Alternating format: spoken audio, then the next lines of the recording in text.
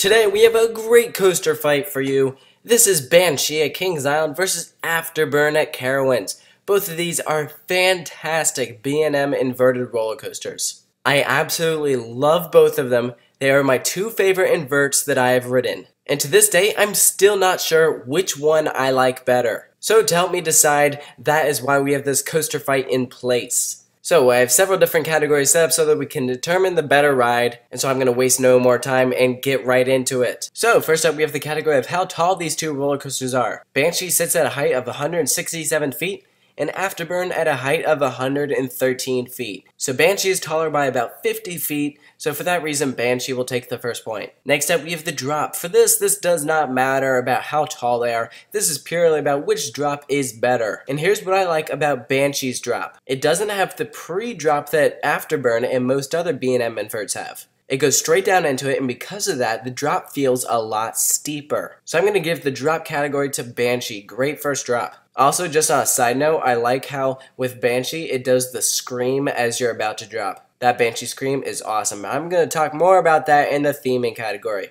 But first, we have the speed. For this, we're looking for the fastest roller coaster, and they're actually pretty close. Banshee's maximum speed is 68 miles per hour, and Afterburn's is 62. So Banshee's only faster by about 6 miles an hour. It's not much, and you won't really notice the difference if you're riding these two coasters, but because this part of the coaster fight is based off of the stats, I'm going to have to give this one to Banshee, which means Banshee leads 3-0. However, Afterburn's going to have a chance to catch up. I've decided to give the smoothness category to Afterburn. This may shock some of you, but when I rode Banshee, there was a very slight rattle to it, which was really disappointing. I was expecting it to be glossy smooth, and unfortunately I did not find it to be that case. I mean, it was still pretty smooth. I'd probably give it like a 9 out of 10 for smoothness, but that unfortunate rattle is the reason why I'm going to give the point to Afterburn. Afterburn has 0 rattle, and I love how it is glossy smooth, and so that is that. So now we have the inversions category. And this is a tough one. Banshee has one more inversion than Afterburn, but all of the inversions on these coasters are fantastic. There's not a single bad inversion on either one of these roller coasters. So I was really struggling with this one, with which roller coaster should get the point. But I decided to give it to Banshee, not because it has one more inversion,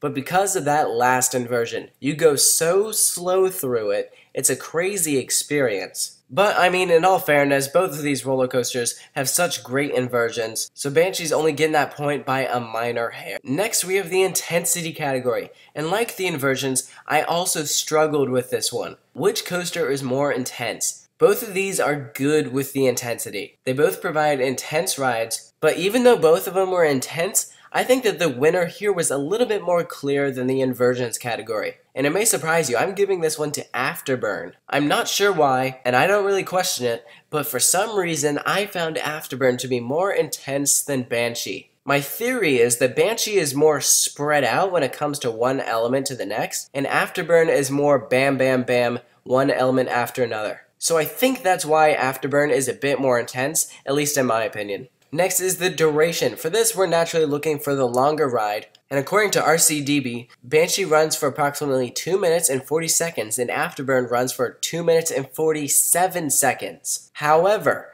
that is not how I determine the winner of this category. What I do is I look at how much time you're actually spending on the ride from the lift hill to the brake run, because some lift hills are naturally going to be slower than others. So this is completely ignoring the lift hill part of the roller coaster.